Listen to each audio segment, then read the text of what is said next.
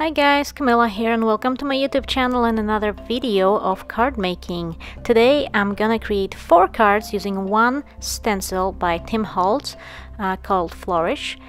So I start off by adhering a very thick piece of watercolor cardstock to my surface, which in this case is a laminated piece of printer's paper, and I use some masking tape to adhere both cardstock and my stencil. And now I'm using Dreamweaver Pearl embossing paste to cover my stencil. For the purpose of this video, I created 4 surfaces with the same stencil. This one used pearly embossing paste. This one used a regular white embossing paste, also by Dreamweaver. So this particular one, which is basically white embossing paste, I'm gonna cover using some embossing powders. I'm gonna use Wow Silver and Gold embossing powders, and I'm gonna add the powder when the embossing paste is still wet and leave it out to dry. And then when embossing paste is dry, I'm gonna heat emboss the embossing powder I added on top. And I am going to show you the process later on. For now, I'm gonna just leave it out to dry. For the next card, I used also pearl embossing paste along with my distress inks. I used mustard seed, lipstick red, and wilted violet distress inks, and I mixed them with my pearly embossing paste, and then I mixed them and covered the surface of the stencil. And I thought it turned out really beautiful.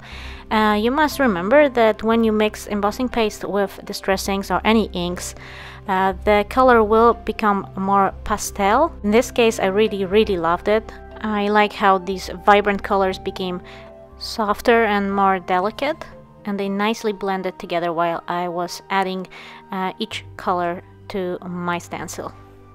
And I must say that I especially loved how wilted violet became this beautiful soft purple color, and it blended so beautifully with lipstick red, which kind of became this bright pink. And this is my favorite moment when you peel off the tape and you take off the stencil and you see the magic happen. And I was in love with how this turned out. I hope you like it too, and you'll see later in the pictures how beautiful this pearly paste, here it is, looks like in the light. I've created a very simple card using Thinking of You sentiment from Clearly Besotted. And now for the third card, I also will be using some distress inks, but this time I'll be using them as watercolor, and I'm gonna go over my front panel covered with embossing paste that is already dry with my 3 colors, and I'm using Mustard Seed, Lucky Clover, and Mermaid Lagoon, which will blend nicely, as you can see, because they are from the same color family.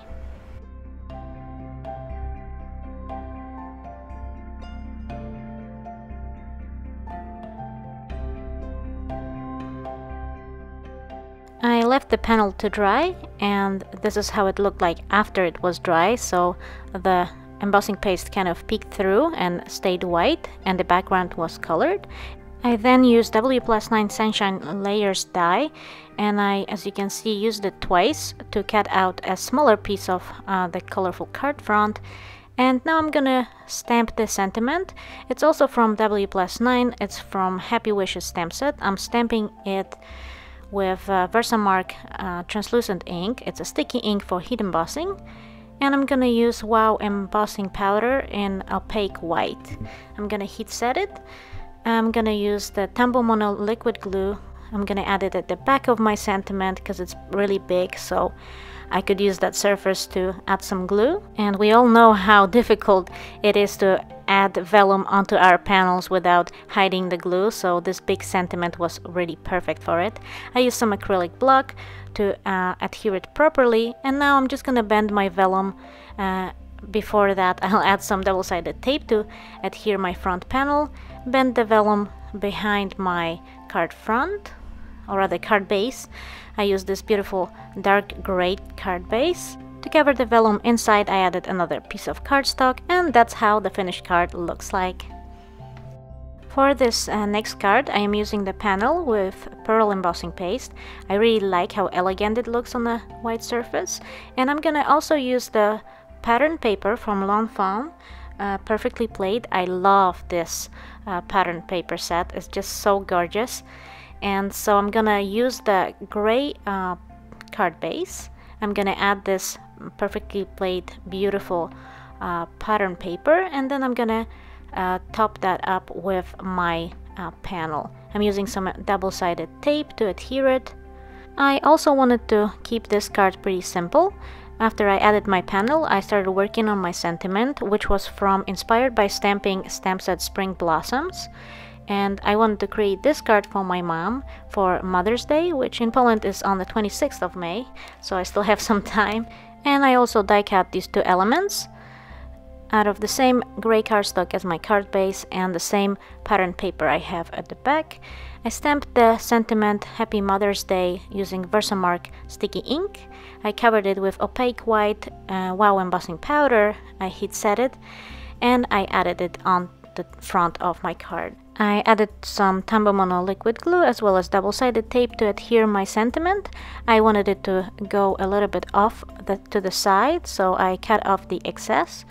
And that finished off my card, and I really love how this beautiful pearly embossing paste looks against the colorful background.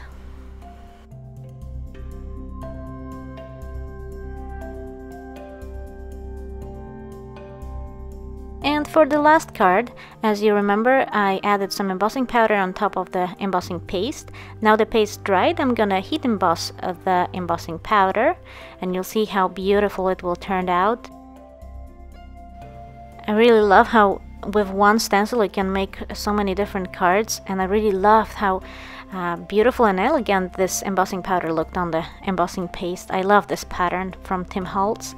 And so now I'm gonna add my card front onto the card base, which is a craft cardstock.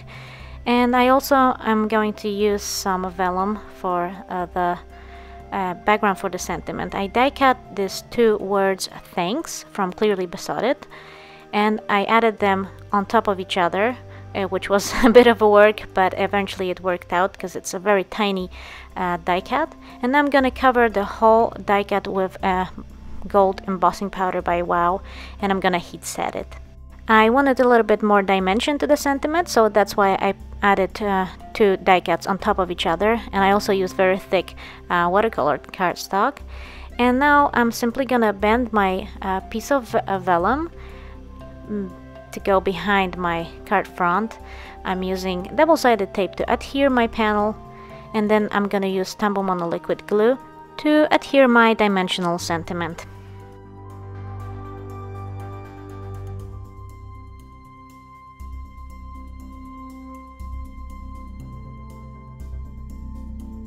And that finished this card, number 4.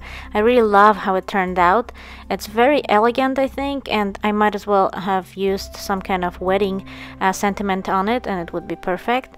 Oh, and I just forgot, I'm also using the Happy Little Stampers beautiful glitter enamel dots as an embellishment, and that finished off my card. I hope you like it. I really like how it turned out, and I also think it will be perfect with some kind of wedding sentiment because it looks so elegant.